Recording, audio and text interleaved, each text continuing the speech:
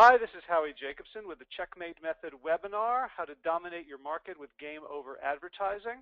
I am the author of Google AdWords for Dummies, 3 different editions now, and the Checkmate work all came out of my familiarity with AdWords and seeking ways to understand markets better, to understand the people who are clicking better, because one thing AdWords does is it makes you very numbers oriented.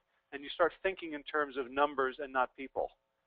If you've ever had a brick and mortar store where people come in and you can see them face to face and talk to them, or even a phone business where there's real human beings, AdWords and online marketing can really distance you from the idea of other human beings.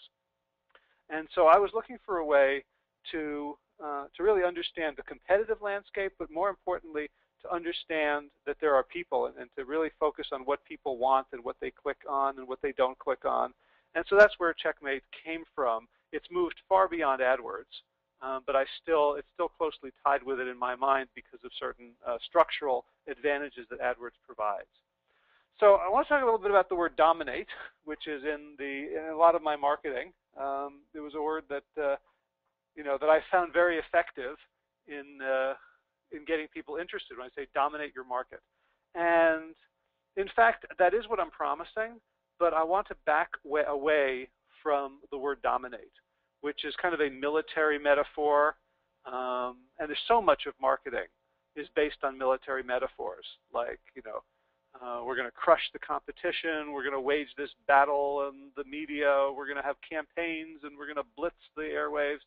And the problem with this is not so much of an ethical problem, although I really don't like it, but I don't want to impose my morals on anyone else. But I think ultimately this kind of mindset makes us focus on the wrong thing. And we're now focusing on our competitors and how we can best them, as opposed to focusing on our prospects and how we can serve them. So rather than dominate, I would like to focus on connection. So let's give you a real example. So here is a couple of scenes from Gone with the Wind. Lady on the left is Scarlett O'Hara, the most sought-after bachelorette in the antebellum South. There she is on the right with her big floppy hat at a party, a picnic at the Wilkes Plantation, and all the boys around her, all the young men, want her. And they're all trying to win her as, they want to be her beau and her husband. And if you'll notice, they're all dressed the same. They all look the same. They have the same hairstyles. They have the same facial expressions. They say the same things. And she's utterly bored with all of them. All she gets there is a sea of sameness. Everyone saying the same thing, the safe thing, the best practice thing, the obvious thing.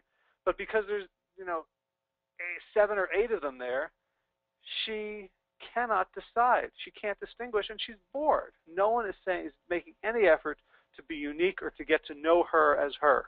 They're just playing the part of the eligible Southern bachelor. And because of this, she ends up in the arms and the marital bed of probably the worst guy in the world for her, the abusive, cynical, rascally Rhett Butler. And so we all know how that turned out. Someone who just was different, not even in a good way, managed to win her attention and for a short time her affection.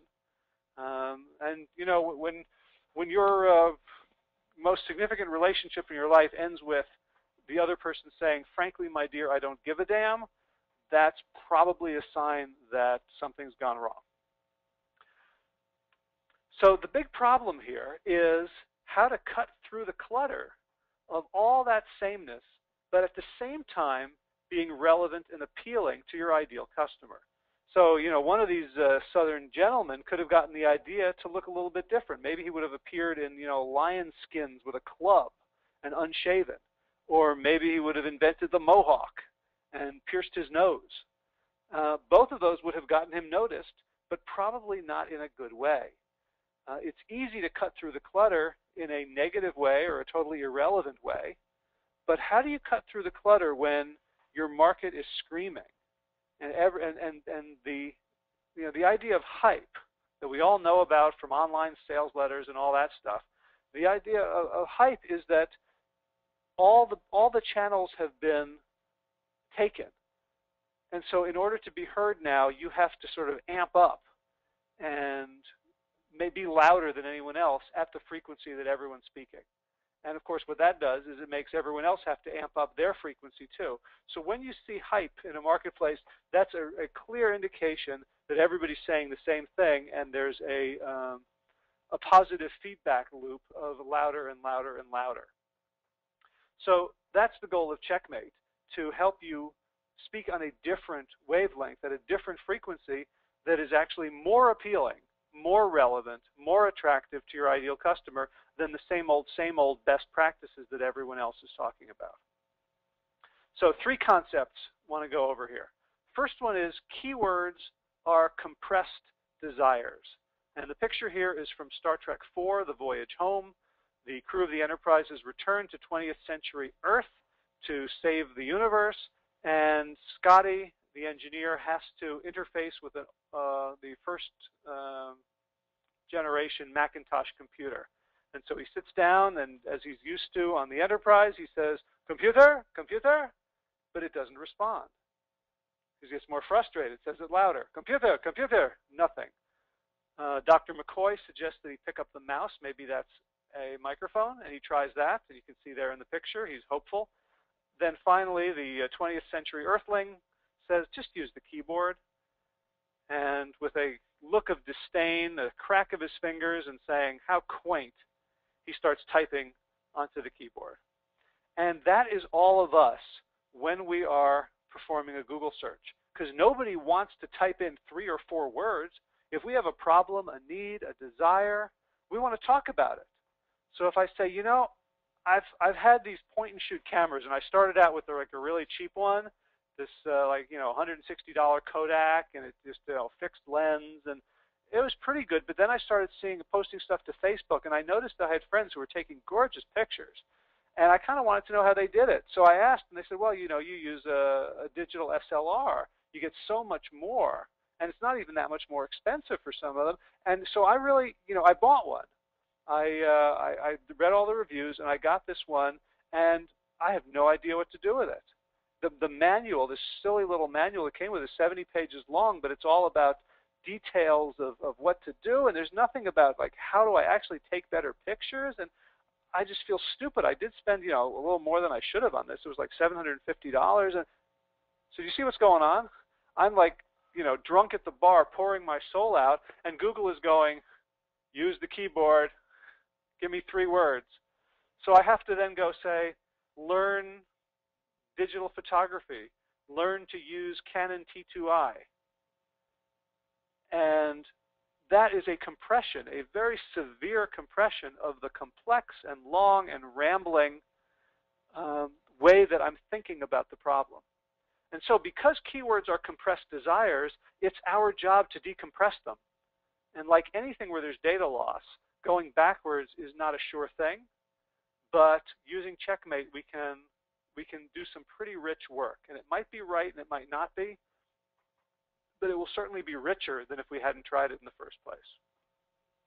And at this point, let me say that if anyone has questions, please type them in the question box, and I will get to them as soon as I get to the first easy place to answer them. Second concept is your ideal customer. So this circle here, bordered with the red ring, represents everyone searching for a particular keyword. So if they're searching for learn digital photography, that's everybody, the whole thing. Now, in the very middle, there is a small green dot called perfect fit. So if you think about it, lots of reasons people could be typing in learn digital photography. It could be someone who wants to do it as a career. It could be someone in their 20s who's in college, just got out of college, and wants to be a photographer, and they're looking for a professional course. Could be someone else who has a business, and they want to do their own website work. So they're looking to take pictures for their own. It could be someone who just wants better pictures on Facebook, to share pictures with friends, to make iMovie slideshows. So there's all sorts of different people typing that in. So for you, Ken, it sounds like the third group, the one who just wants to be a hobbyist and take better pictures, is the one you're after. Now, within that group, there's also different ways people want to learn. Someone wants a book. Someone wants to take a live class and actually take their camera and go out and get instruction and have feedback right away. Someone else is happy with a digital course. Someone else would like a DVD. Someone else wants to be better at it but doesn't actually want to even try. You know, they actually, when they come right down to it, they're not interested in actually applying themselves. So somewhere in there is your perfect fit, way down in the middle. And it would be a mistake for you to try to advertise to everyone who typed in that keyword, because most of them are not your customer. Most of them would come to your website after charging you money for a click, and they wouldn't buy because it's not a right fit. So instead of going for everyone, trying to get the highest click-through rate you possibly can, I would encourage you to identify your perfect fit people and write ads that specifically try to attract your ideal customer, your perfect fit. And so the third concept is game over ads. And as I said, they attract the little green dot in the middle, your ideal customer, and ideally they repel everyone else, or at least become invisible to everyone else, so you don't get a lot of clicks from people who shouldn't buy from you, who won't buy from you, who shouldn't even be on your website. And the third thing it does is it prepares your ideal customer for your website, because Checkmate is not just about the ad, it's going through the entire process. Tonight we're only talking about the ad, but in the virtual Camp Checkmate course, which starts on November 6th, and which is the reason I'm doing these webinars, to give you a taste so you'll sign up for more, we go over the entire sales funnel, not just the ad. So the interesting thing about game over ads is, just mathematically speaking, if they're increasing the right click-through rate, that one in the middle there, and they're decreasing the wrong click-through rate, the ones on the outside, the people who shouldn't be coming to your website, all of a sudden your website is doing better. You're getting more conversions. For every 100 people who show up at your website, you're converting more of them because they're more of the right people. So you've improved your website without even touching your website. And that's one of the really nice features of game over ads. So Checkmate itself works, this part of it is a 4-step process that we're going to be doing with Ken. And I want to get everybody to a place where you can contribute and help out. In fact, Ken, as I talk about this, I think I am going to go into some of the issues of emotionality, even though it might seem like it wouldn't be a good fit, but I want to try it anyway. So we're going to start with a keyword. So Ken, if you want to type for me the most common keyword, or the best keyword that you would use, or one that comes to mind that people who are searching for what you've got would type. Once we do that, then we go and look at digital photography course. Awesome. Then we go and we matrix the competition using a tool that I created called the Checkmate Matrix, and we look at the search results page using it. Then we create an ideal customer avatar, and then we put the avatar next to the competition, and we see what are the gaps. Where is the competition falling short? Where are they not speaking to our avatar? And very often, it becomes almost shocking to see the gap, to see what they're saying and what the avatar really needs to hear in order to move forward. So let us bring Google in here and start with the keyword. And Ken, I'm going to unmute you again.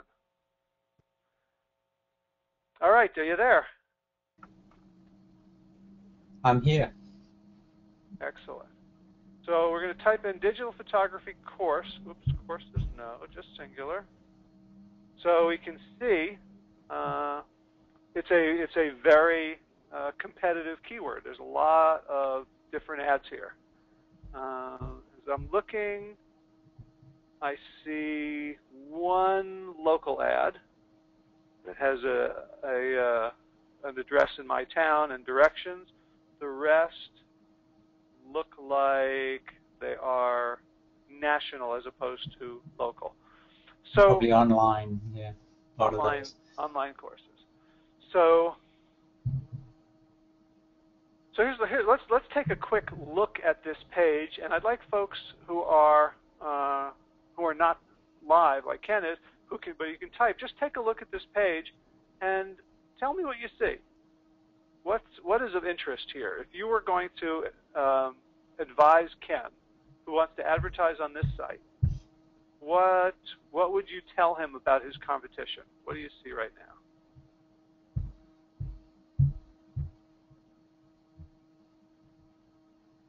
And Ken, feel free to voice things that you notice. Okay. They all really seem very similar. Nothing's really standing out. Okay. So what are they? Who are they trying to get? So they all say digital photography course. So there's a lot of that.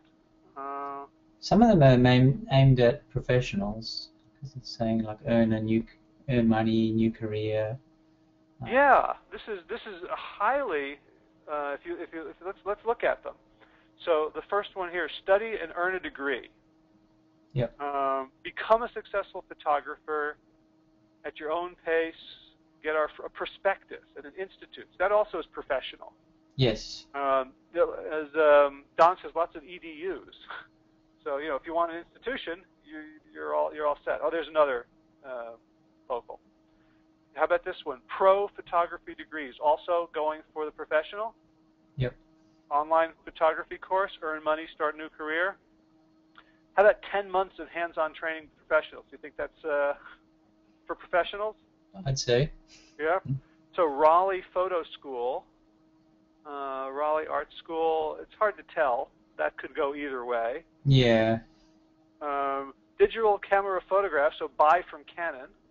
So there's a nice irrelevant ad. Somebody at Canon is not using keywords properly. So if anyone here knows someone at Canon in the marketing department, have them give me a call. And then these three are basically, where digital art and design degree, accredited online university. Let's not even go there. So you can see Full basically. Sail is sorry, I was going to say Full Sail. They do quite expensive courses on various design things. Right. So Google basically thinks that, at least the advertisers think that digital photography course means people who want to make a living at this and are willing to spend big bucks and spend a lot of time. So you can, if that's not your market, you immediately have a very easy way to distinguish yourself in this market. So Ross here has, they're all focused on photography. Could you focus on results? So it's immediately something that comes to mind to Ross is, no one's saying you can take better pictures. Right? Does anything here say take great pictures? Catch the sunset. Right? It's a brick. Turn it into a camera. Right. So without even doing a matrix or anything, just by looking carefully at who the market is, we already see there's a lot of opportunities. Ross also said, what about the feeling that the student wants to have after they know how to take photos? A feeling of competence as opposed to sort of a silliness. I have the same feeling about my Martin guitar, which I bought in 1993 and always wanted to be good enough to play on a Martin guitar. Like I figured, well, I buy it, I'll take lessons, I'll practice. And to this day, I feel like, well, I play a much better guitar than I am a guitarist. And there's a little bit of sort of silliness, a very light smattering of shame around that.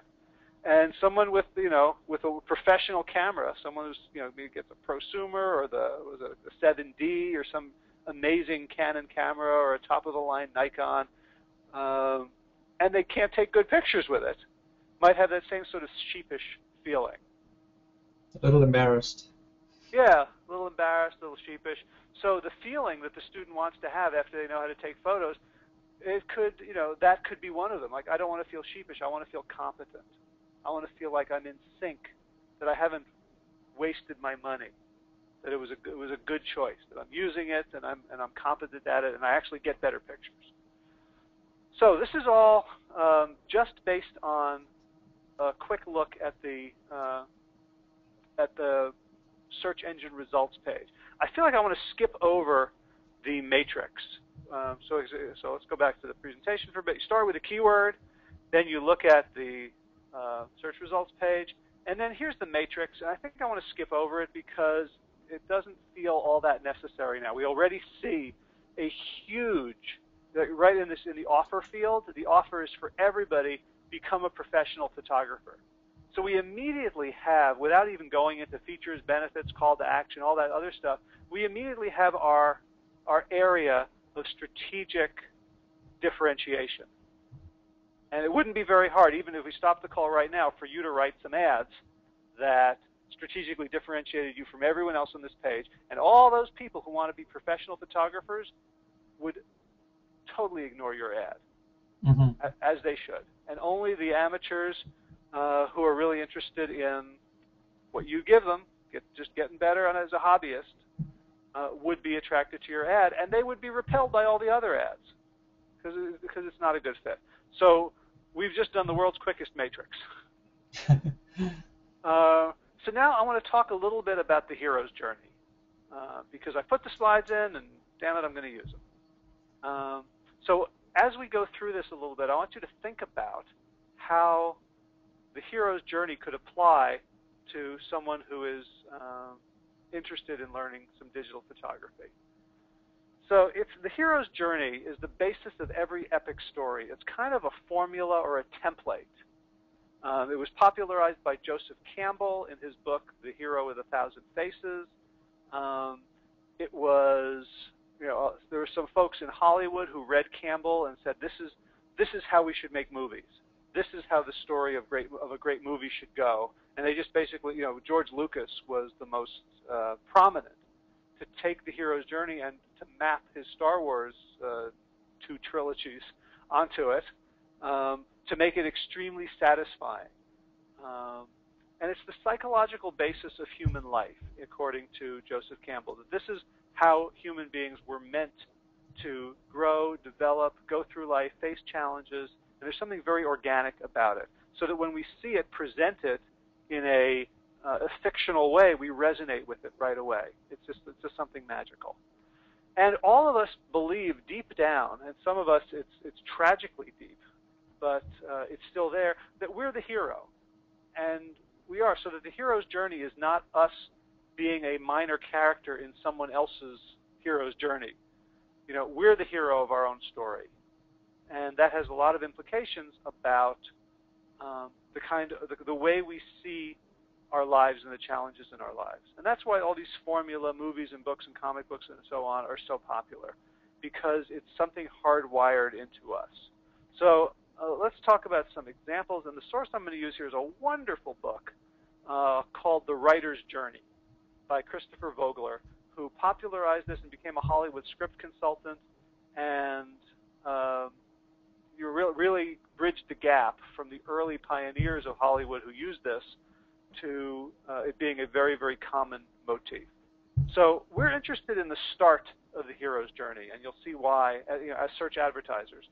You'll see why in just a little bit. So here is the trajectory. The hero's journey starts with the ordinary world. So once upon a time, there was the youngest princess. Or once upon a time, there was a boy who was orphaned. And the ordinary world is where things start, but the ordinary world is not a great place. It's often a barren land. There's something missing. There's something dead or unsettled or out of balance. And, but it's okay. Things have been going on that way for some time, and most people are either apathetic or resigned. No one's making any great effort to change things. And this is the world in which our hero appears. So the ordinary world is the ordinary world with the hero embedded in it, in something of a dead-end situation. So if you think about the opening scene of a lot of movies, it will show someone before all the stuff happens, and it'll show their life, and sometimes it'll be a comedy, and it'll be sort of happy and light, but there's always there's something missing in them or in the environment or both, and very often what's missing in them is mirrored in the environment and vice versa. Then comes the call to adventure.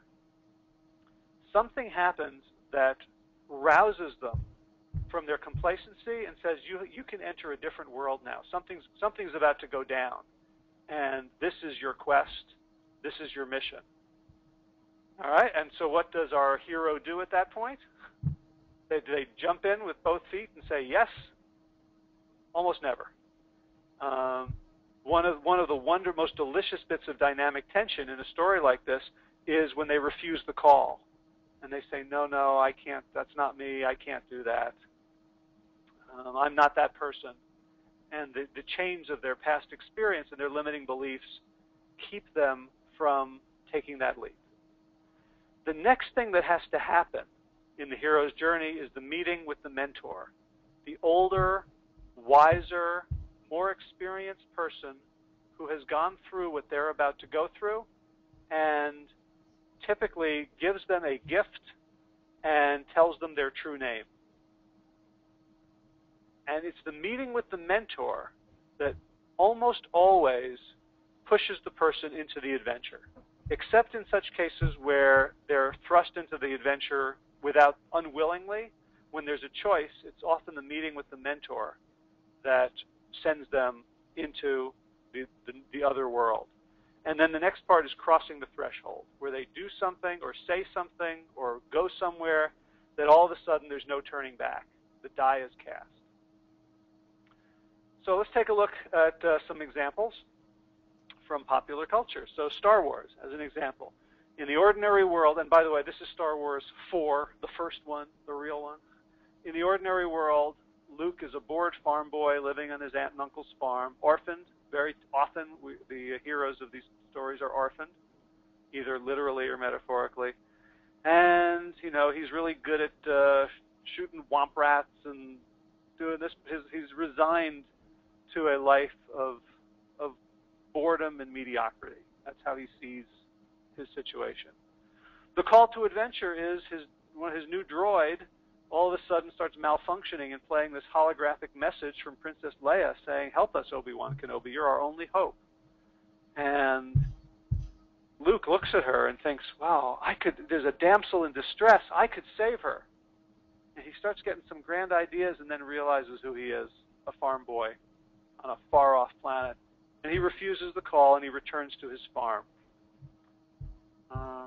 However, it turns out that he gets a little help from the Empire because the farm is blown up and his aunt and uncle are dead and he can't go back. And that's the point at which he has his meeting with Obi-Wan Kenobi, the meeting with the mentor, and he gets his dad's lightsaber, and he is given his true name, which is to say, Luke, you are a Jedi. Your father was a Jedi. So he doesn't get the whole truth, but he gets enough to completely reconceptualize everything about his past, everything that he's known and thought he's known about who he is. So he literally has a new identity here. And in crossing the threshold, he leaves his home planet and goes to join the revolution. Example, Harry Potter. The ordinary world, he's an orphan in a foster home, treated very badly by his aunt and uncle, bullied by his cousin.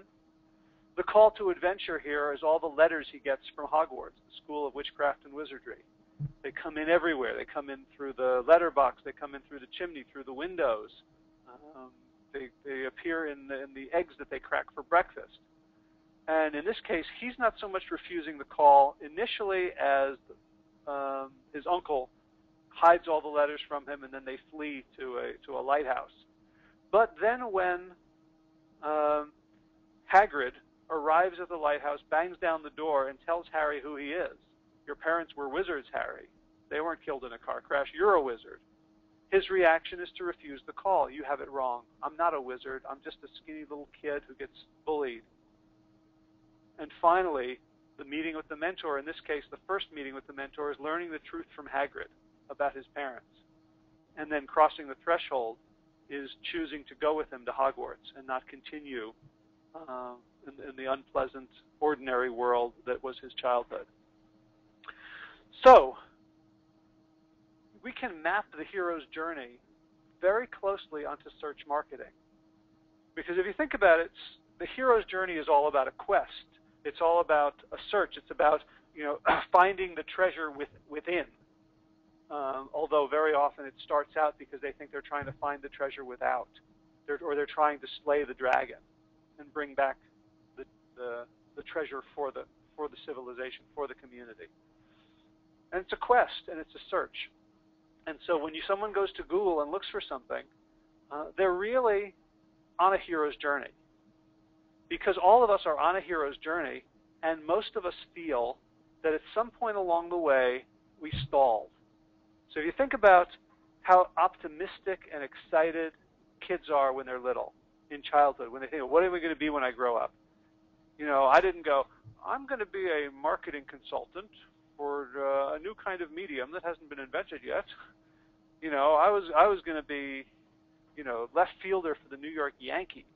I was going to, you know, write musical theater. I was going to be a lawyer and going to save the earth from polluters. I had very grandiose ideas about who I was going to be and the contributions I was going to make and how people were going to look at me and how heroic I would be. And somewhere along the way, that begins to erode for most of us, and we feel like we've stepped off the path. Now, some of that is normal growing up. You know, there was no way I was going to be a star left fielder for the New York Yankees. You know, I don't have that kind of physical skill, and so you know, partly it's about realism, but partly it's about not honoring the gifts within us and kind of settling. For a lot of people, there's that feeling of I'm settling. I'm growing up, I'm maturing, and I'm not living as big as I thought I would. So that person is also on a trajectory. So they go on a search, and they're in the ordinary world. And the point is here, they don't know. You don't know when you're in the ordinary world that a quest is about to come before you, that the hero's journey that you have been putting off is beckoning. So even someone who wants to get better at photography, even though this is a seemingly very trivial thing, I think everything we do, everything we want to do is connected to one of these deep, epic longings. So let's take a look and see how that might work. So they're in the ordinary world, and they get a call to adventure. And in search marketing, this is the primary search trigger, meaning the thing that makes them want to do the search in the first place. So we're going to be doing avatar work in just a couple of minutes, but think about, why does someone all of a sudden want to get better at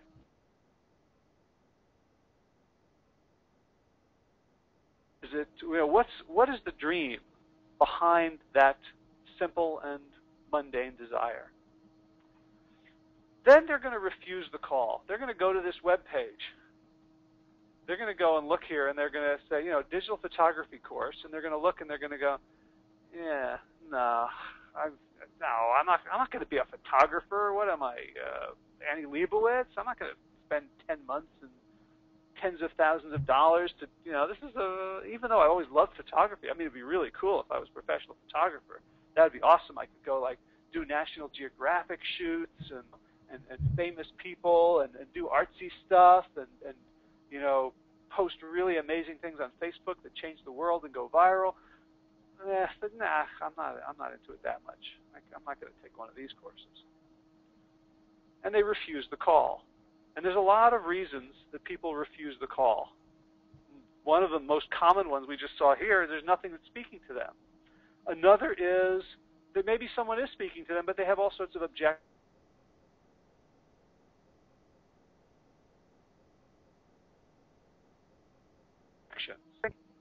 And there's all sorts of ways in which the habitual patterning of saying no to the call, of refusing the call, does it one more time. And it becomes just another sort of nail in the coffin of the journey of their soul that wants to be taken. And they just, you know, they're just slowly saying no to more and more things that some part of them really wants to do. So at this point, they then have their meeting with the mentor. And that's the secondary search trigger, and that's the ad. And that's your ad. And the goal of your ad is to get them to click to your landing page because they feel like they've met the mentor who is going to inspire them just like Obi-Wan Kenobi inspired Luke, just like Hagrid inspired Harry, just like Gandalf inspired Bilbo Baggins. All of these different journeys is somebody who's both mother and father, who is both nurturing and kind of a little judgmental, pushing them out of the nest. And if you can nail that meeting with the mentor, and they come and they see you as, this is the person who can help me with this thing, what they're actually doing is changing a pattern of saying no to the life that they could lead. And they're starting to say yes. And even though it's a little yes, you can see how a cascading effect can occur. If suddenly, all of a sudden, if they've never done anything artistic, right? They played a musical instrument in 3rd grade through 5th grade, but it was kind of loud and nobody really liked it, and they didn't really practice very much, and their teacher was kind of a jerk, and they've never thought of themselves as musical. They weren't that good at art, and they've just never lived an artistic life. They've never lived a creative life. They've always been a consumer. And now, for the first time, that person has an urge that they're going to follow through on to make art, to make pictures. And I say that's a big deal. And then crossing the threshold becomes opting in or buying or whatever it is on your site that takes them into this new world, where all of a sudden they're getting emails, they're getting excited, and you've changed their self-definition. You've turned them from someone who can't into someone who can, or who someone will soon be able to. So before I go on, Ken, I just want to pause and get any reflections you have on how this might relate or might not relate, in your opinion, to what you're selling and the market you want to serve. Yeah, I think it really relates. I think particularly that meeting with mentor, thinking of that as the ad will make me write my ads more like I'm talking to them more directly, rather than just like a marketing exercise. Wonderful. So let's go do it. So here's an example for a keyword: get out of debt. So in the ordinary world, they feel like they're a victim. They're struggling. They're in debt. And it's taken a while to get them to this point. It wasn't like they're suddenly in debt. They've been in debt for a while, but maybe the call to adventure is that they're at the supermarket buying food for their family, and the cashier says, "I'm sorry, your card is..."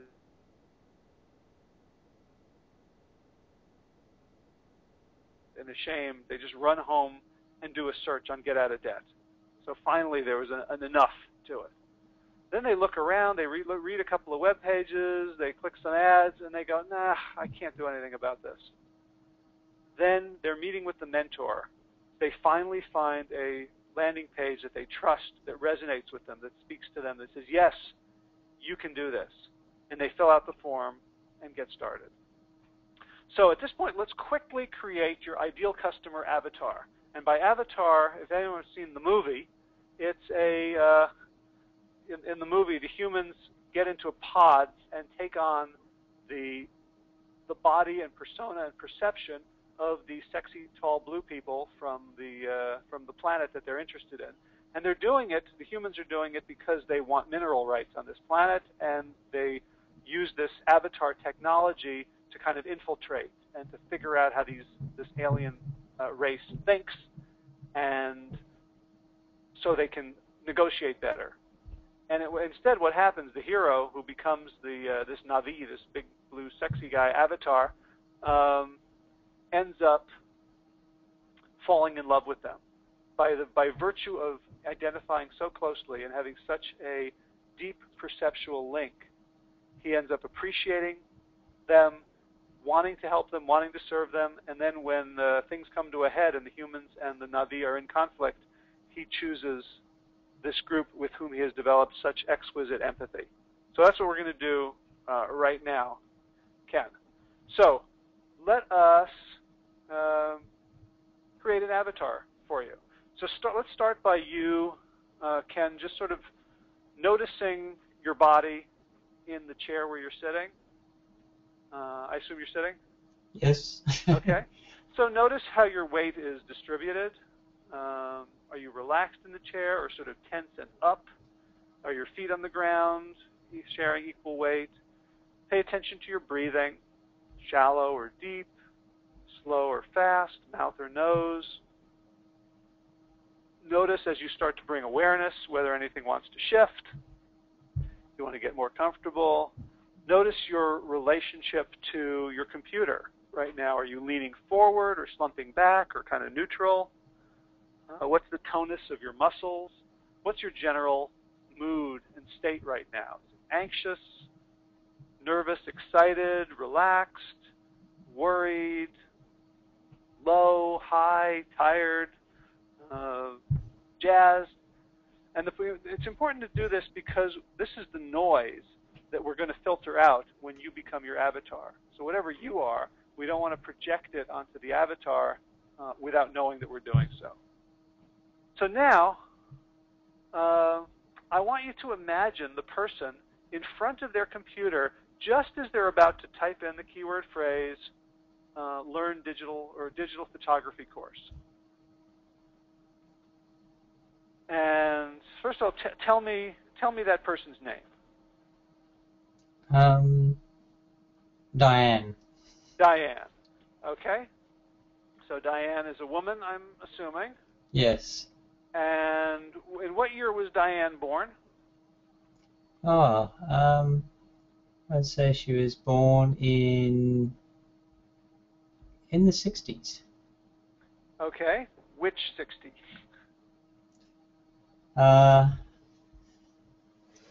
I'd say mid-60s.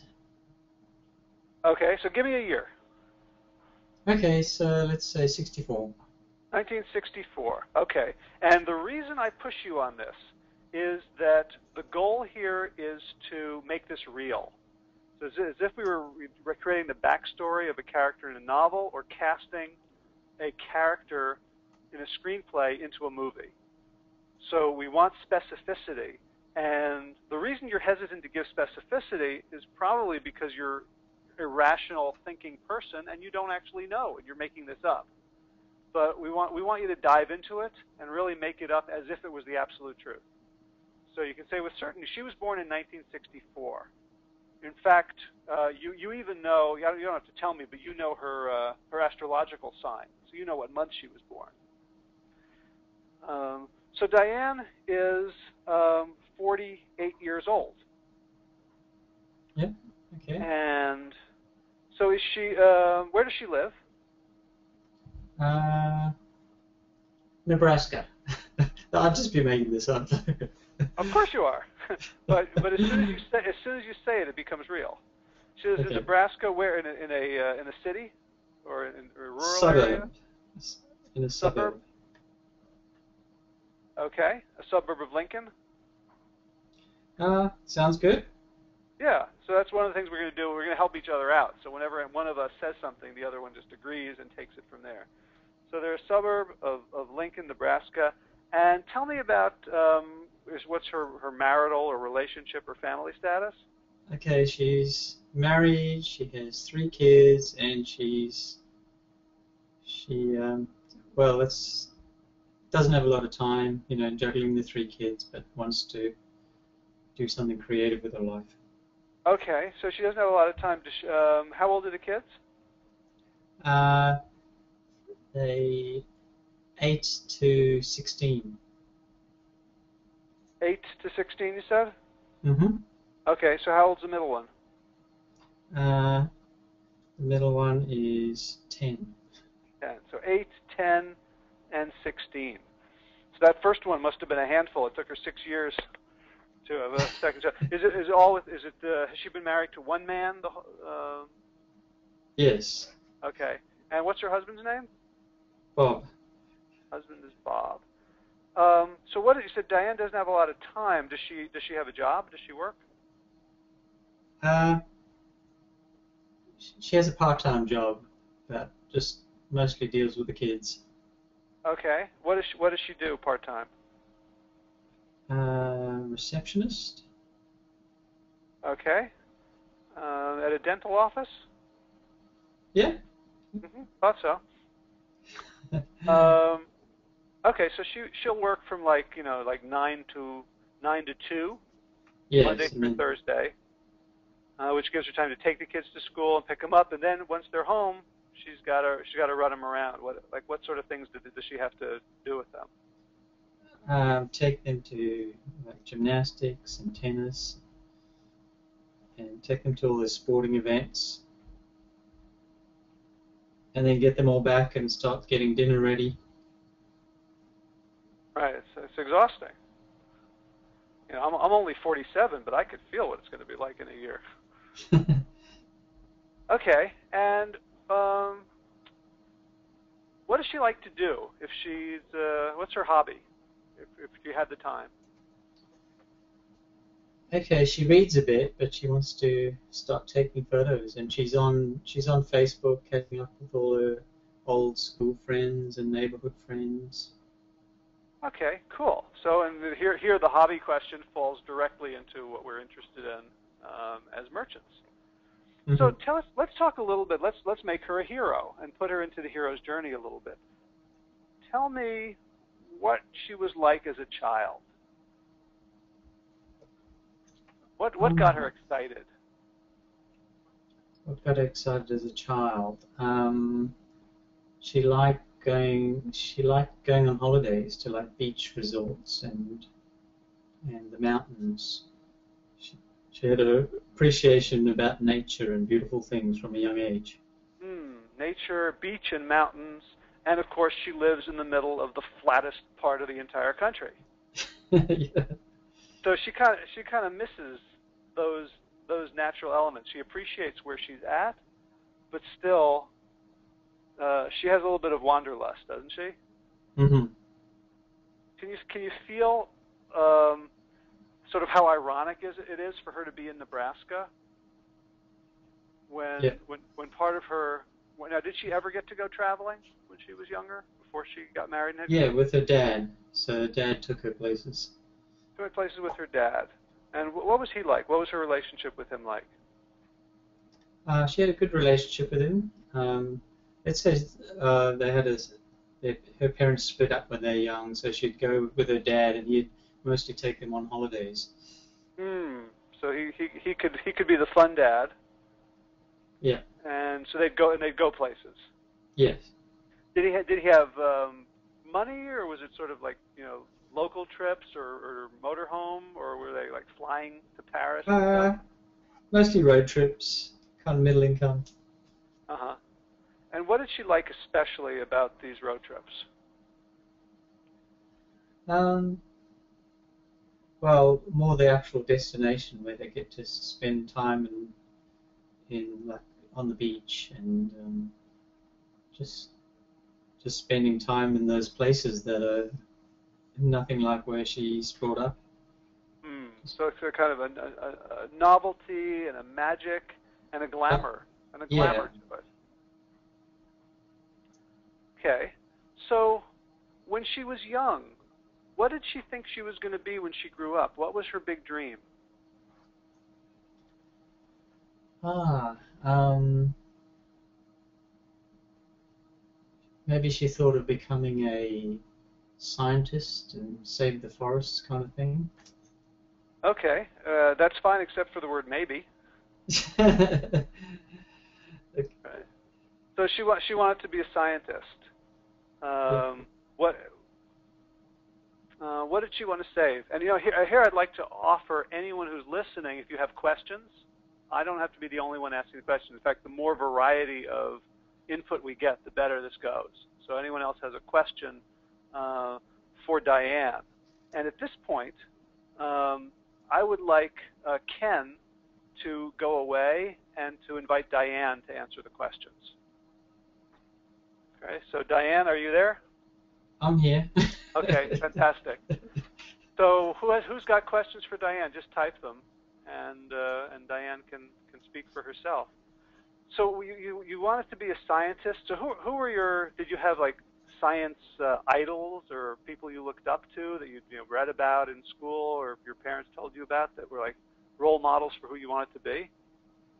I saw some shows with some scientists like Carl Sagan and David Attenborough, who used to do these cool shows about animals, and so I thought I could save the whales and save some of these rare species from going extinct.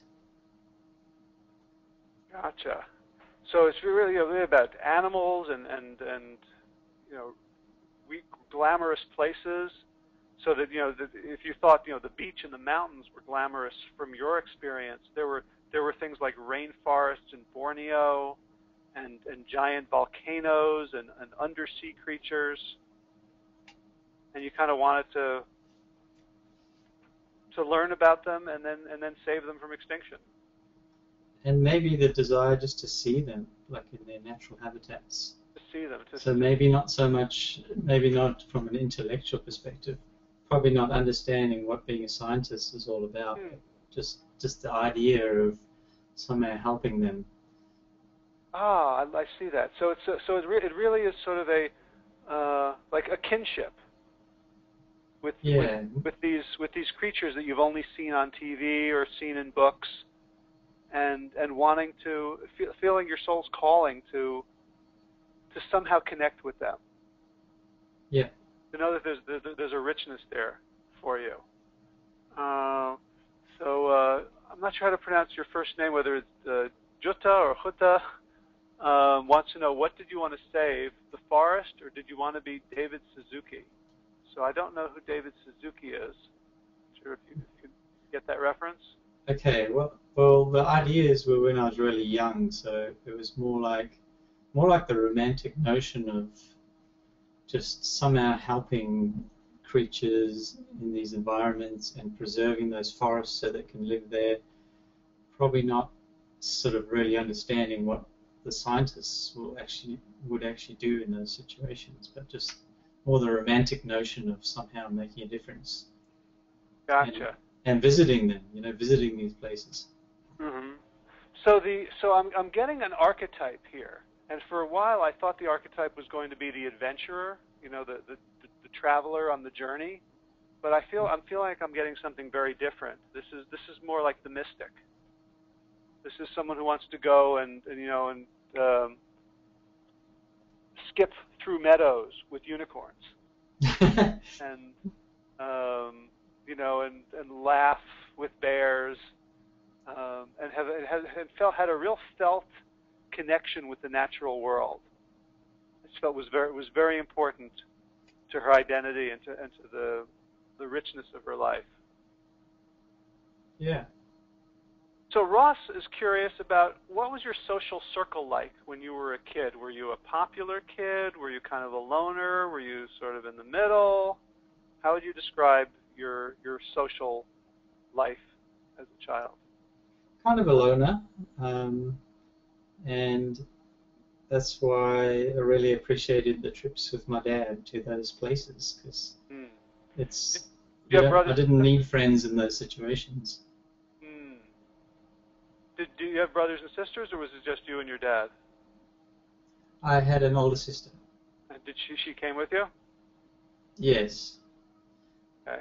So I find myself curious about what that dynamic was like. Did you two get along? Yes, when we were younger, kind of hung out a lot, but she seemed less interested in the wild and the environments. So what does she do now? She's just a homemaker. Okay.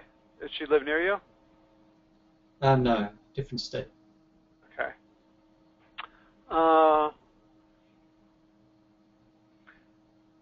So do you think you were your dad's favorite? I think I was his quiet favorite. Uh-huh. That he had something. But he tried to be neutral as possible. Right. Okay. But it sounds like you two had a connection on a deeper level on these trips about the magical places you were going. Yes. Okay. So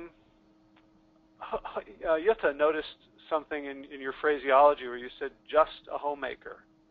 And so you're sort of a homemaker with a part-time job. So it sounded like you were, Diane, you were sort of a little bit minimizing that role. in your life? Do you feel like it's a noble, fulfilling thing, or do you feel a little bit like you could be doing more yourself? Kind of feeling missing out on something. So it's, like there's potential that was never reached. I feel like I had potential that I just really haven't been able to explore. Yeah, I can feel that. And what's your relationship with your kids? Or do any of them have that certain, whatever you had and that you shared with your dad about creatures and travel and glamour and a bigger world out there? Kids are the older ones, more into sports. I'd say the youngest may be more interested in that. So you're younger. The 8-year-old has more interest in nature, but the older two seem to be more into an active world, like sporting events. And the 8-year-old is really looks up to, I guess we haven't talked about what their sexes are, but looks up to the older ones, and you sense is trying to suppress a little bit of that inner sensitivity, to fit in, to be tough, to play the sports, to be scrappy, and that's kind of making you sad. Like another generation in which this delicate apprehension of nature is being sort of drowned out by the drum of suburbia. Yeah. Yeah. Suppressed by what the peers think are cool and what's seen as cool behavior and what's nerdy and that whole thing. Yeah. And as I'm hearing this, I hear something very, very delicate, very fluttery, like a butterfly's wing, trying to survive, gasping for breath in an environment that is very much more materialistically focused, much more about achievement and consumption and fitting in. And the 8-year-old is starting to lose it, and this is making you, even though you're not really aware of it until we've really dived into it, that there's a poignancy and a sadness in you, Diane. Yoda's phrase is, "You gave up a life for motherhood."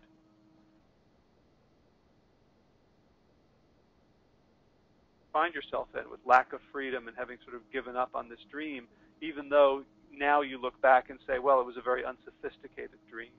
I didn't know what science was. I just wanted to hang out with creatures and see exotic places. Is there part of you that, if you're really honest with yourself, would love to break free and go explore the world? Yes, definitely a slight element of resentment. Not to the point where I'd acted out on the kids, but just that sort of emptiness inside where you feel a bit unfulfilled. Okay. So can you see how this maps onto a hero's journey that's been stalled in the refusal of the call? Yes, like the call was abandoned. Is that what you mean? Yeah, like at some point you didn't say yes to something that is actually extremely important and precious to you. Mm-hmm. So Jutta is urging you here to take the children with you. They are old enough. Go for it. But of course, there's a lot of entanglements there. They're very happy in their life. Your husband is happy in his job, in his social circles, and so you're looking for some outlet. If you may not climb Everest or dive down to the Barrier Reef or see Ayers Rock, but you can still see the magic in the world around you, maybe through the lens of a camera. Mm-hmm. So what does this mean to you, that you're about to sit down and type the words digital photography course? What would it mean to you if you became an accomplished photographer at this point in your life? Well, that'd be fantastic. I'd be able to somehow, it'll be an expression of my desires, at least being able to capture some amazing scenery and beauty in the world. So it'll be like an outlet for some of that creativity and desires I had. Right, or Jutta says, or the eyes of your children. See the world through the lens of your camera, which is children's eyes. So there's an innocence and when you're looking through a camera lens, you're kind of seeing what is. You're not imposing judgments and filters upon it. It's a much more, in a sense, even though you're looking through a bunch of lenses, it's actually a much more focused, honest look. Yeah. Okay, so Ross says bringing her travels back to her home via photos, and Jutta uses the word innocence.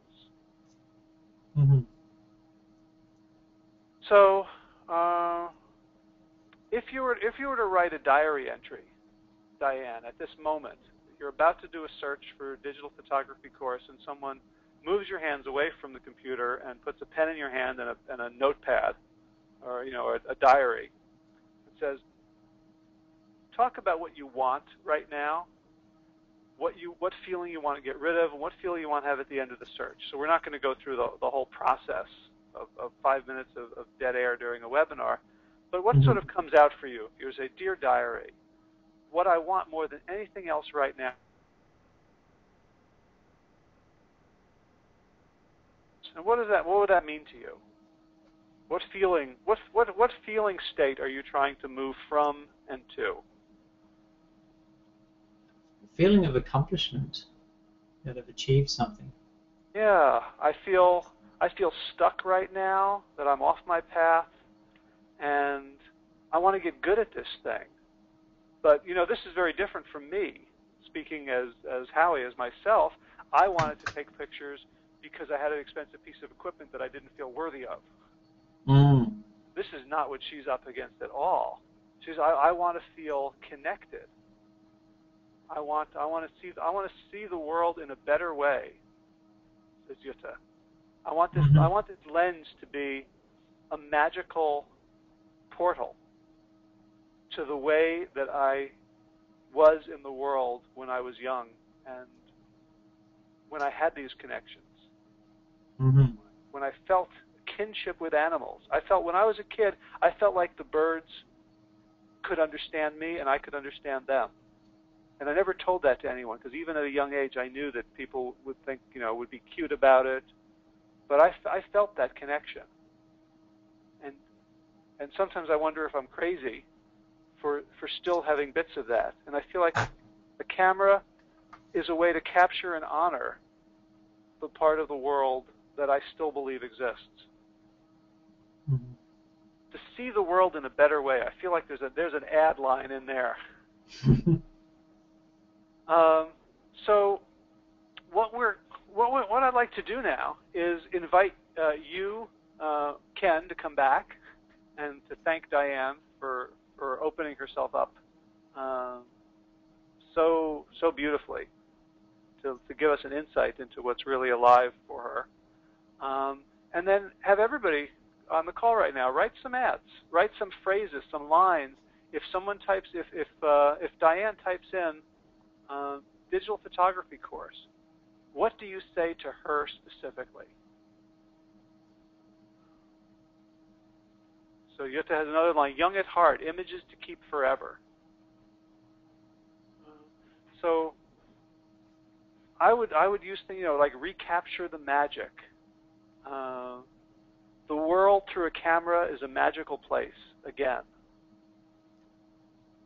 So this is very different from this, right? Does anything here even remotely speak to Diane?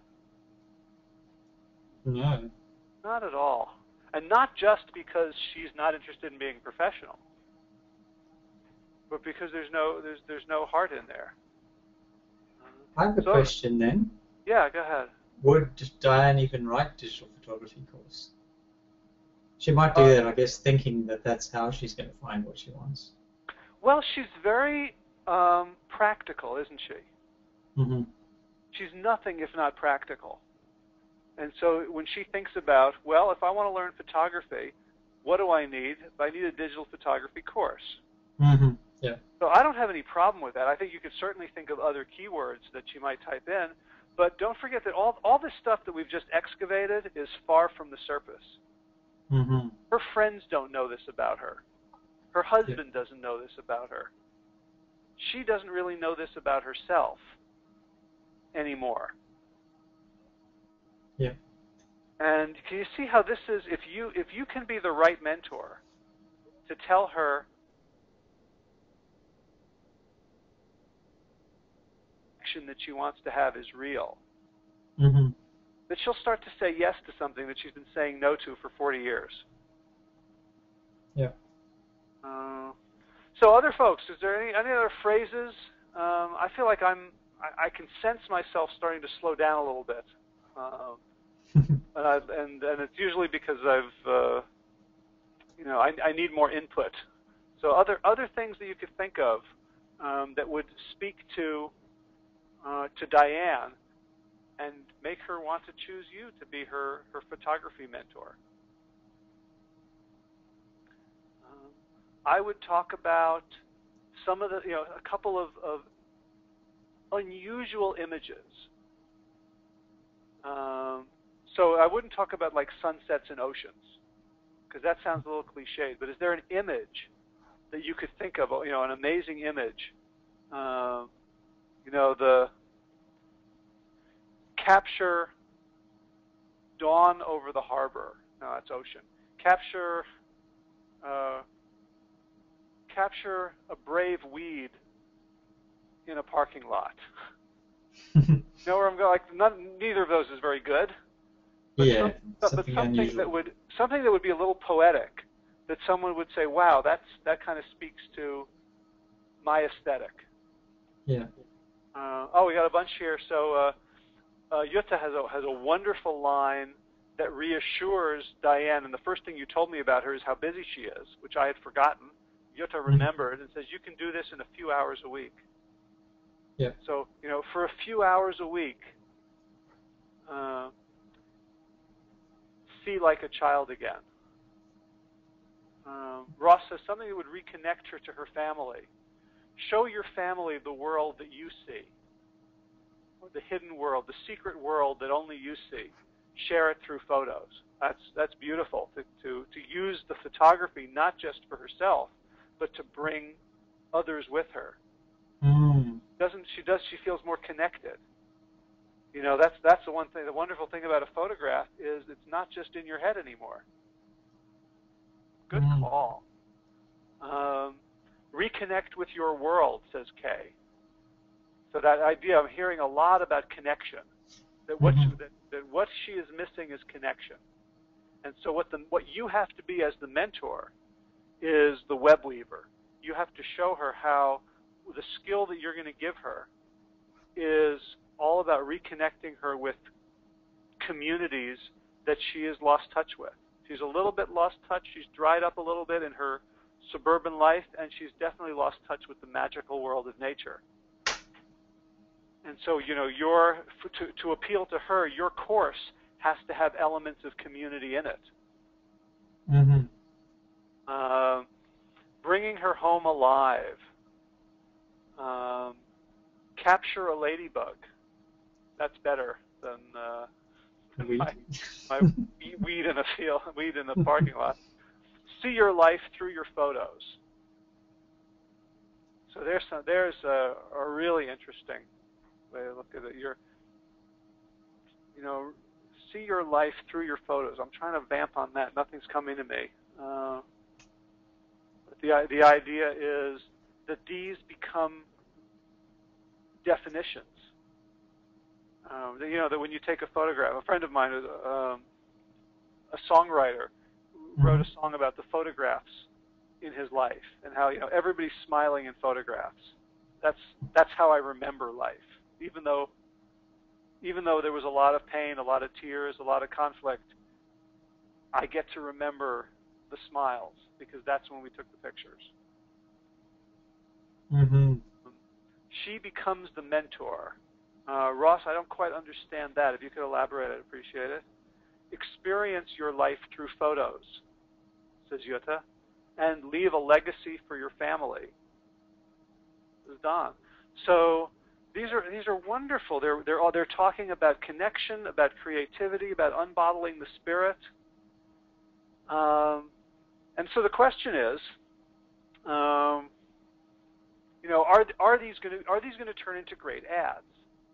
So one thing is, is your business set up to follow through on this? So in other words, if you tell the most wonderful stories in the ad, and then the rest of your site is extremely businesslike, there's going to be a disconnect.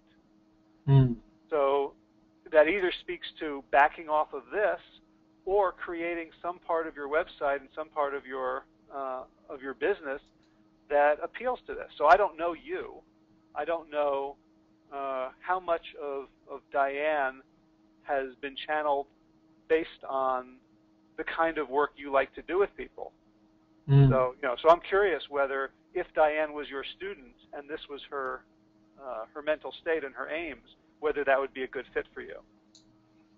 Yeah. I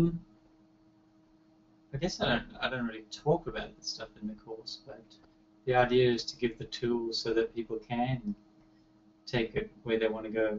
Right. And again, So, I'm not talking about the course itself, but you. Mm. Like, is this the way that you like to think about photography, or are you more sort of technical, or I mean, how are you responding to the sort of poetic flights of fancy we're all going on about the wonders of photography? My focus is, excuse the pun, on beautiful imageries and capturing some magical moments in the world. So in that sense, I think there is a fit. Yeah, and I guess I'm hearing that maybe that's a part of you that isn't fully present in your course. Maybe not. Yeah. I mean, I'm excited about the photography, so I think that comes through. But But if we take a look, there you are. That's me. So when I look at this, and I'll let other folks chime in too. Well, I don't see.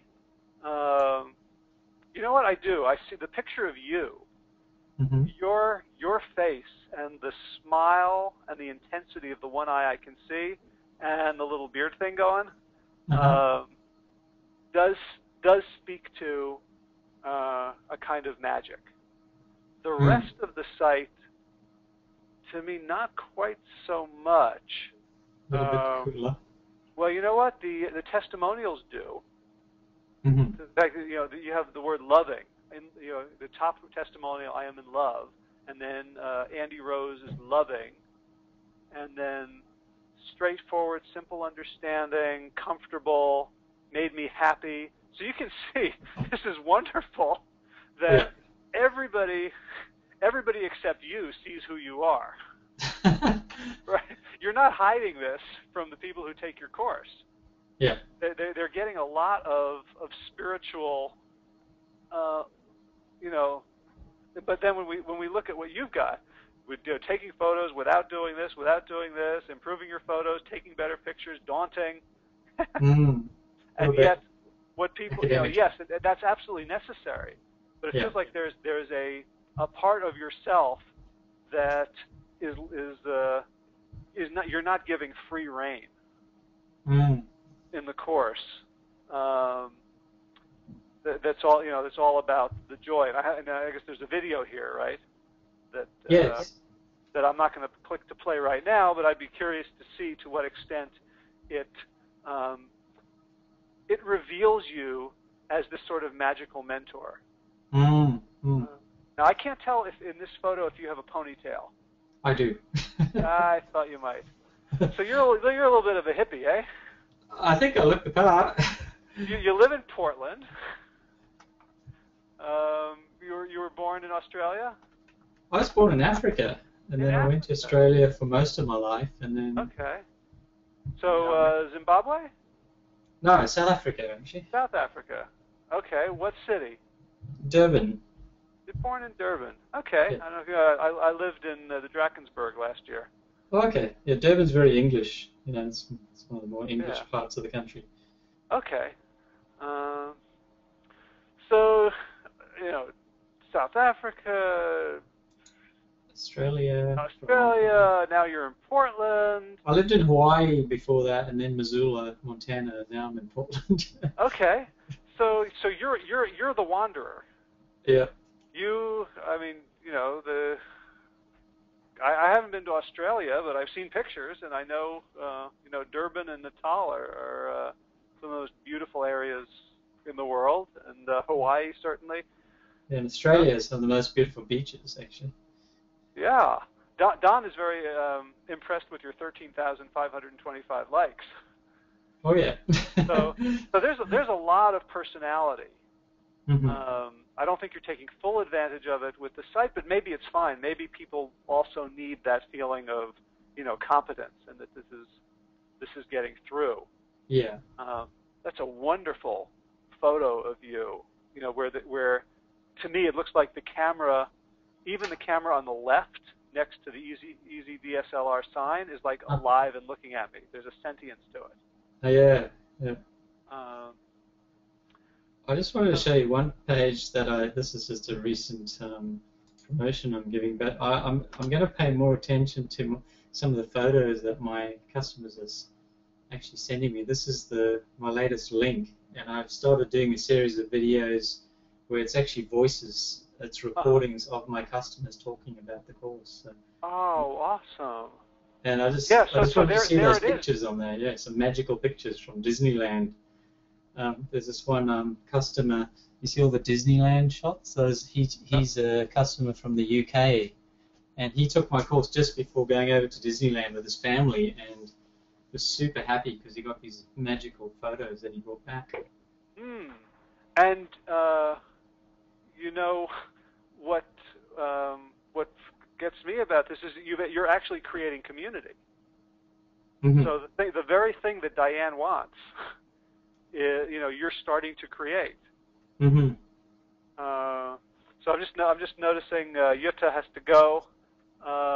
So thanks for playing, Jutta. If you're interested in the course which starts next week, look for an email about it. If not, some other time. And thanks for your really wonderful and valuable contributions.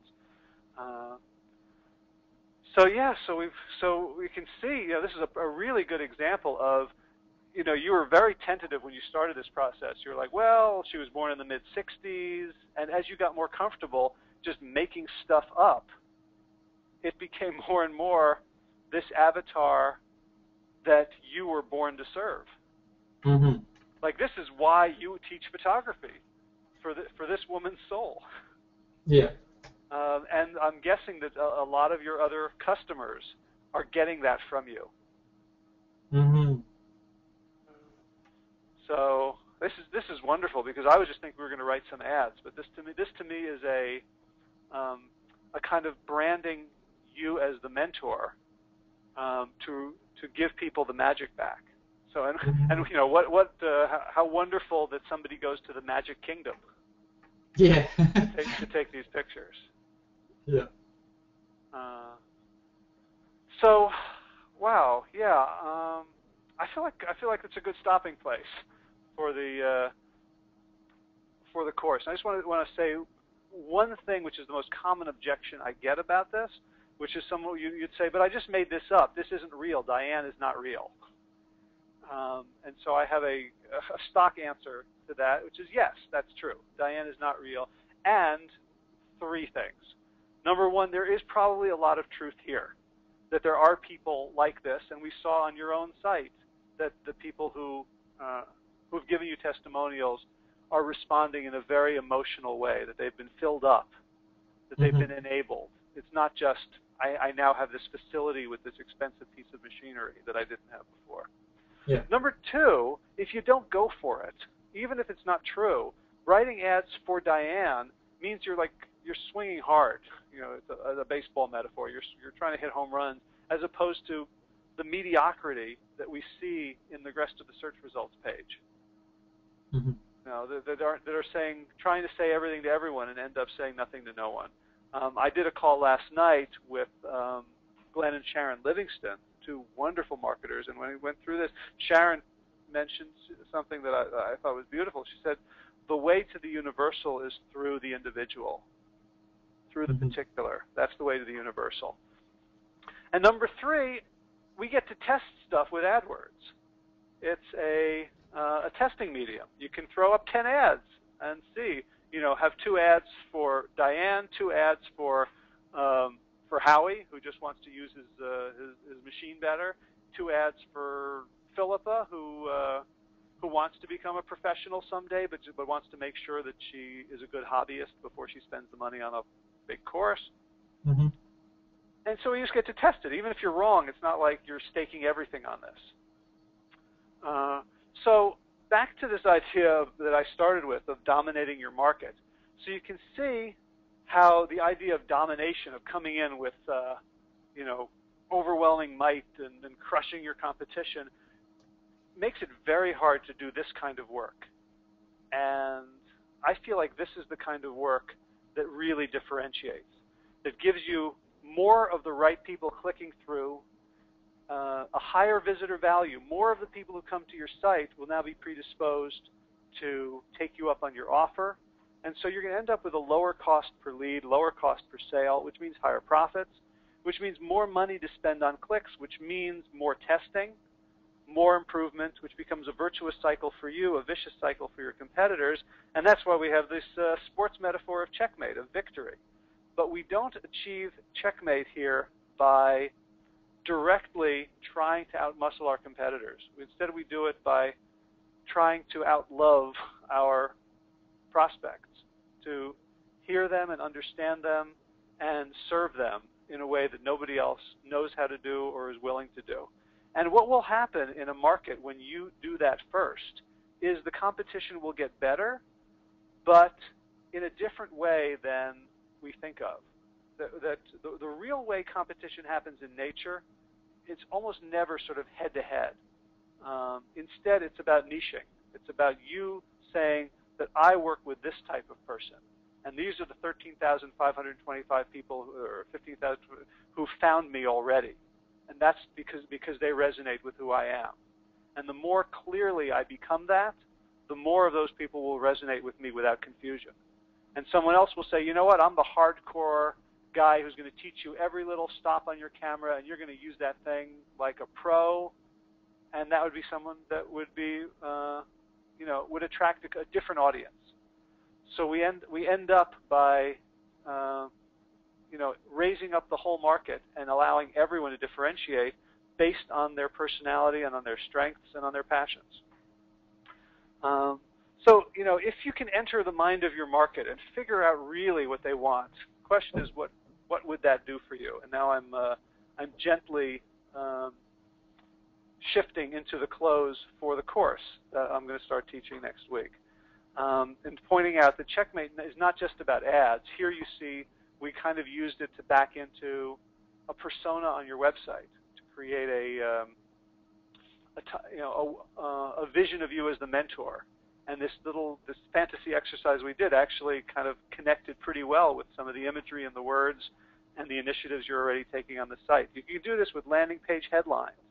You might look at the headline on that page and see if it can be tweaked to speak more to the spirit, to the magic.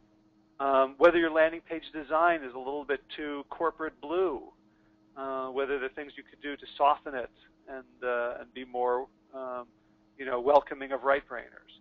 Can you change your website copy, or if you have a follow-up email sequence, if you have other online marketing media, how you talk about photography to your 15,000 fans on Facebook.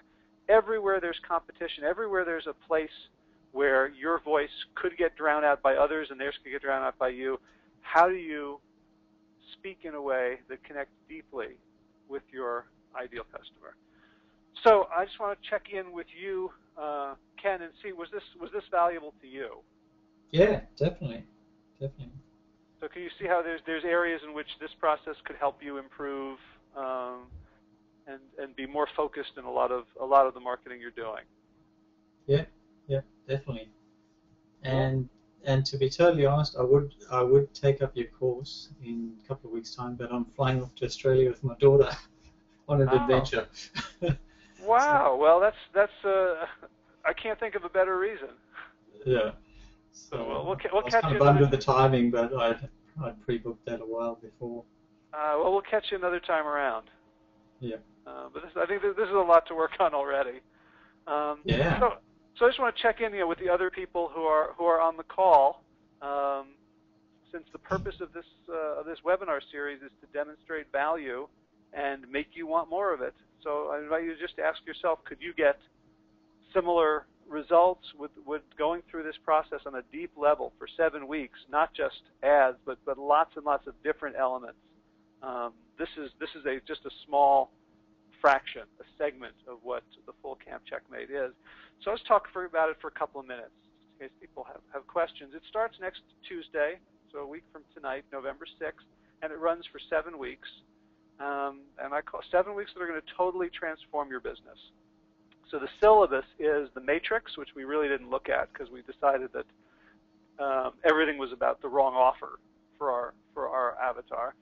Second week is the ideal customer avatar. And so not just Ken is going to create his Diane, but everyone is going to create their avatar and work on it and get into small groups and discuss it. And people are going to ask questions and bring it out. And so by the end of that second week, everyone is going to have a living, breathing avatar that's going to make everything else just fall into place. When we compare the avatar to the matrix to see where the gaps are. Week 3, we're going to look at the hero's journey in much more depth and how the search trigger, remember we started the hero's journey, the search trigger is that first call to adventure, and then the second search trigger is the meeting with the mentor, and how we can create landing pages that really take advantage of this idea of you have to be the mentor. Week 4, we're going to look at existing fears, doubts, and objections. So if we went back to Diane and asked her a lot more questions, we'd find out that there are certain things that she has doubts about. Can she do it? Will she have time to do it? Can an online course really provide her with what she needs?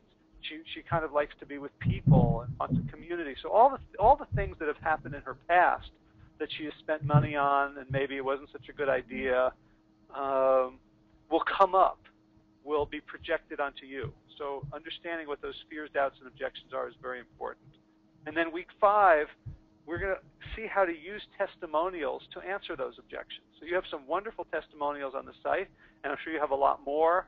And we can ask for testimonials and elicit them in a way that gets us really, really good copy that speaks to the objections. Because when I say, hey, here's a testimonial, it's from someone who loves it, that's not where the prospect is right now. The prospect is in a state of there's some barrier. And so if we can get people who like our stuff to remember what it was like when they were at that barrier, we can have very, very powerful testimonials that connect and don't just say, oh, this is fantastic.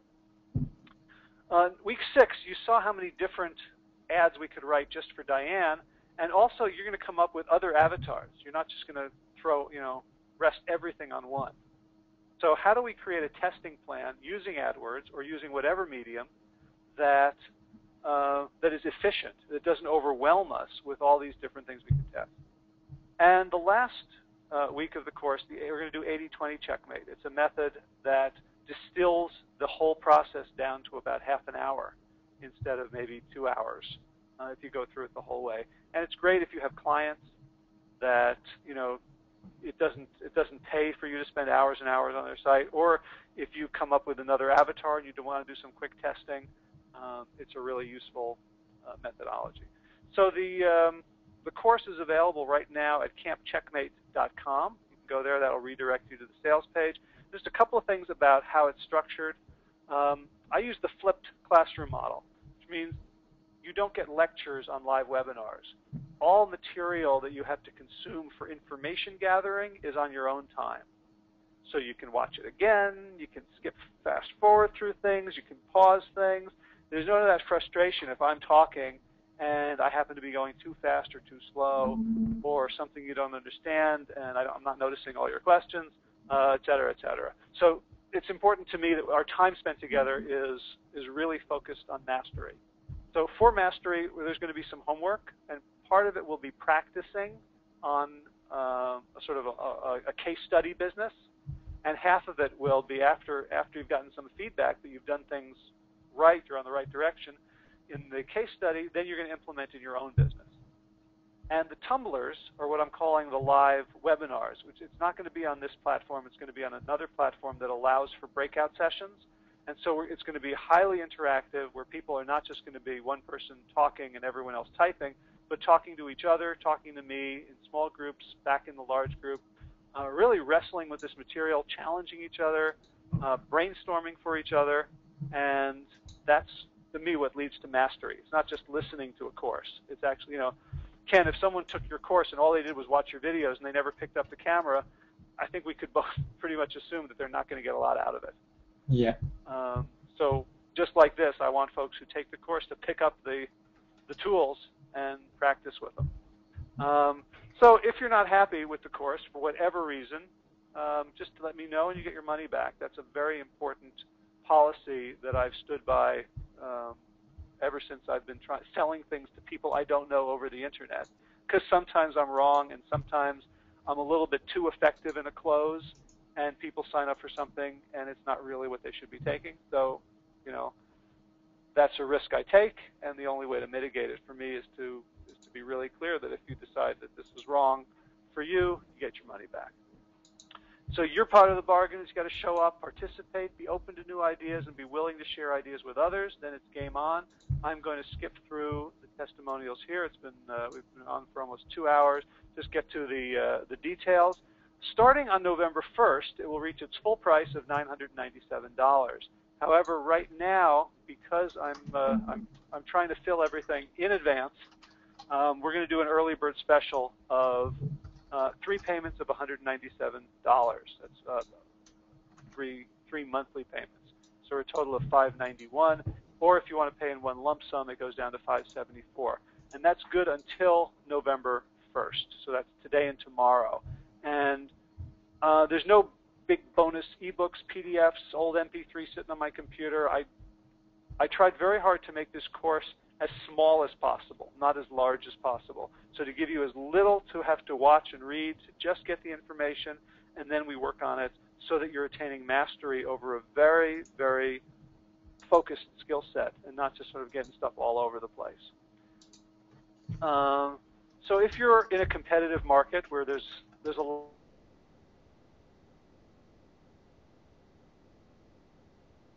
a doubling your sales is worth more than $600 to you over whatever period you care to think about. If you're willing to give feedback and receive feedback, and you're available on Tuesdays, the course is on Tuesday, and it's both at 1 p.m. Eastern and 8 p.m. Eastern. So it's this time or 7 hours earlier. And you're fascinated by human nature. So if you found this webinar boring, you will find Camp Checkmate excruciating. And just 2 quick bonuses to talk about. And originally, these were just bonuses to get people to sign up early. And after a while, I realized, I really want to give this to everyone. It doesn't feel right not to.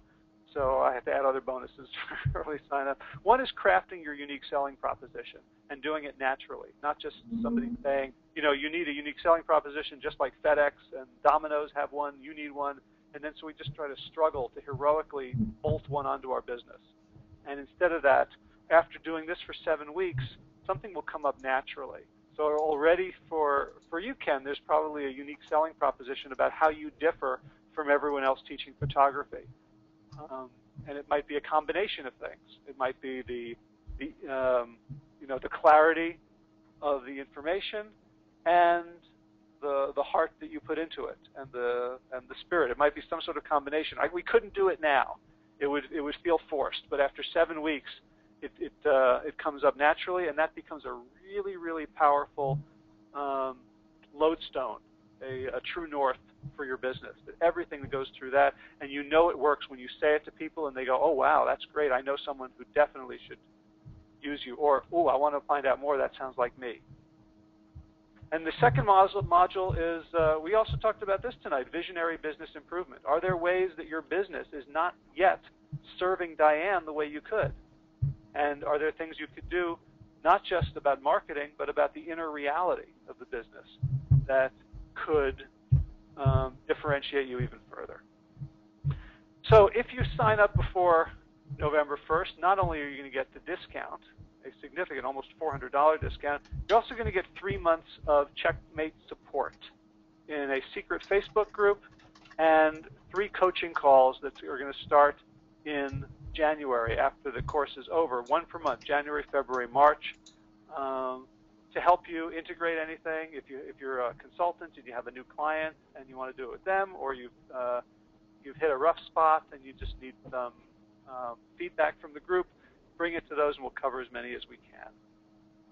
And first, if you sign up today, as in October 30th, I've got a completely new product in the works called the 7 Metaphor Tools.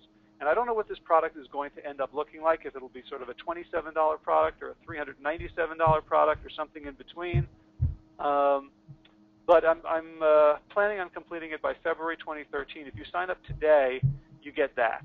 And the reason I do that is that there is a certain power and magic I've seen in getting people to not procrastinate even a little while. So that's a little thing to sweeten the pot. You have till tomorrow to get all those other bonuses, but for people who sign up today, this is an extra little thank you. And remember that there's no risk except wasting some hours of your time. If it's not for you at whatever stage, get your money back.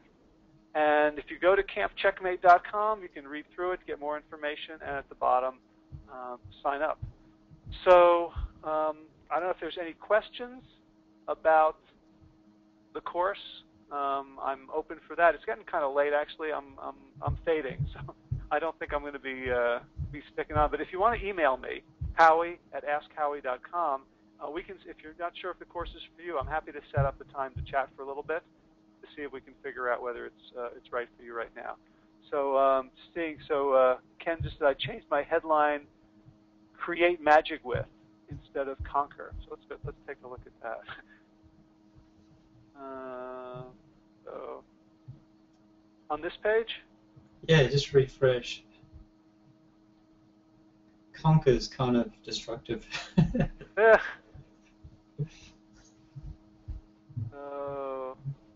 Where is the? On the main headline at the top. Oh, to create magic. To create magic with your camera rather than conquer your camera, you know. Ah, okay. So that brings me to something I want to say, just as a caveat, and I usually don't talk about this till some of the middle of the course, is that I would be happier if you did testing, as opposed to just saying, hey, this is definitely better. Now, in this case, you also have a strong intuition about it, and it feels like it resonated with you. Yeah. So I don't, this, but in general, you want to be testing these things rather than saying, okay, now I know what works, and it's not this. Yep. So I just wanted to throw that out. That's a good point. Yeah. So Kay wants to know, how many people am I accepting for the course? I am limited with my teleconference software to 75 people. So I'm only taking 72 for each course, for the 1 p.m. and the 8 p.m. You can go to either one, but most people don't. So I'm limiting it to 100 to make sure we always have enough room for everyone on the audio courses. Which means, typically it'll be somewhere between 50 to 60 people.